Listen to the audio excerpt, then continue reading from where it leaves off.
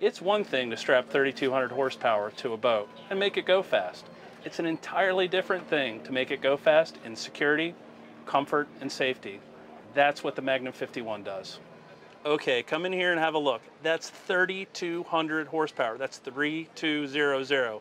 This boat can do 70 miles an hour. Now look at this interior.